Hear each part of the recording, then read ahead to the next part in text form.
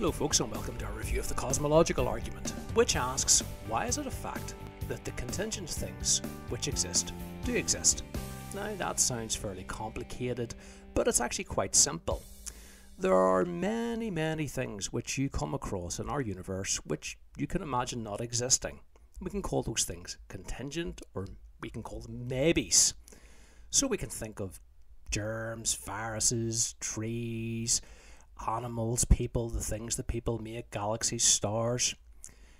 Anything you come across and you could imagine that thing not existing, anything that you can come across and you ask the question, well, where did that come from?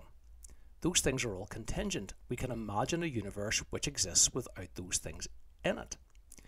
And if you wrote all those things down on a list, you would eventually come to the realization that, well, it's a bit of a mystery why there's something rather than nothing. Look at all the things in that list. None of them had to exist. So how come there's something rather than nothing?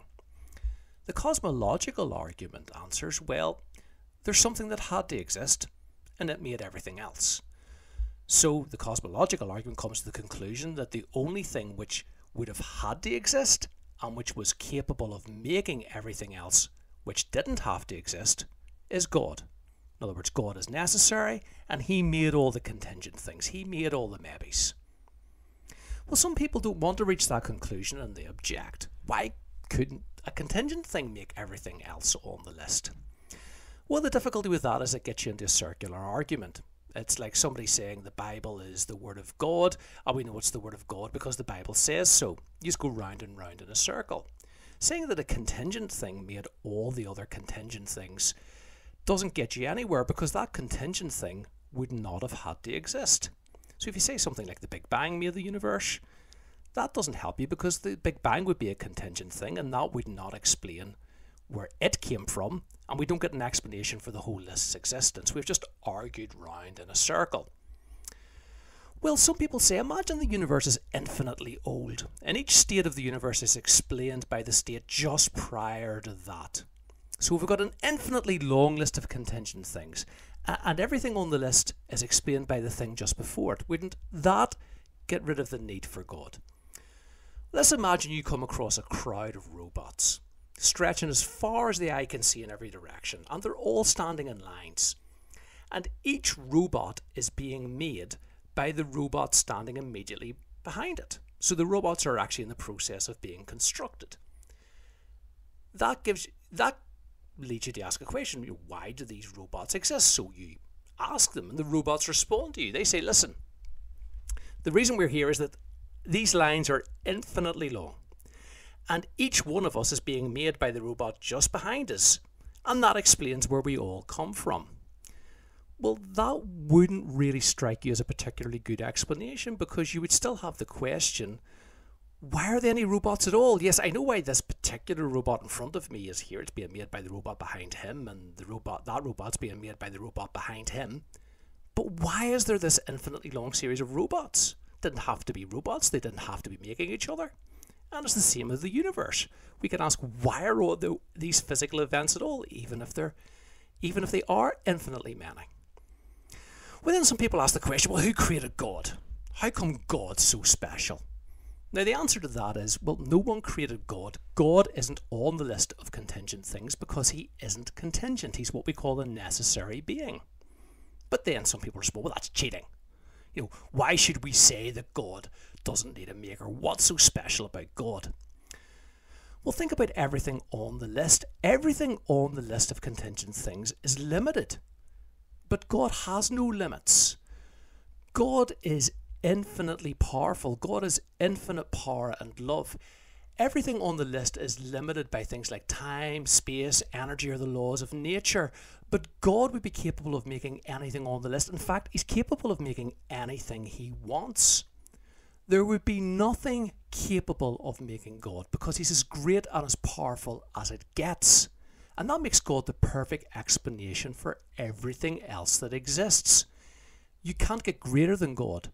Nothing can make him. Nothing can explain him. He's the perfect stopping point for explanation. Well, finally, what about science? Wouldn't science explain why we have the universe? Doesn't the Big Bang, for example, explain everything else that exists? Well, we've already answered that. The Big Bang is a contingent thing. It didn't have to exist. It's one of the maybes that appeared on the list. We can imagine a universe where the laws of physics wouldn't allow Big Bangs to happen. See, what physics does, it describes a system. It needs some basic stuff, some object that makes up everything else. It could be particles or energies or fields of force, and that basic stuff makes up everything else in the universe. And then physics looks at the rules, the laws of nature that govern that basic stuff. And it describes how that stuff can evolve from one state into another. And really interestingly, it uses mathematics to describe how this stuff changes from one state into another. Now, what physics cannot do is it can't tell us where that stuff came from. It needs that basic stuff to give you any explanation at all. It can't tell you why the amount of stuff that exists does exist. It can't tell you why there aren't fewer atoms or why there aren't more fields of force. It needs that basic stuff to give any explanation. And it can't answer where that stuff came from. It can't answer why it follows rules. It can't explain why it follows mathematical rules. And why do we have the laws of nature that we do have and not others? Physics really cannot push beyond the basic explanation of there's this physical stuff, this basic stuff, and there are basic rules that govern its behaviour. That's what physics needs to give any explanation, and it can't push beyond that point.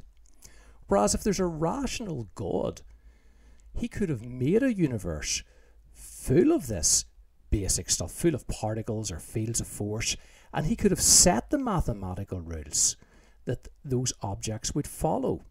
So God becomes the best stopping point for explanation. He explains why everything else would exist. So we're left with God as the architect of the universe and the explanation for why all the contingent things on the list exist. Why does everything on the list of contingent things exist? Because something had to exist, and that made everything else on the list. And what has to exist and also has the power to make everything else on the list? Well, the answer to that is God.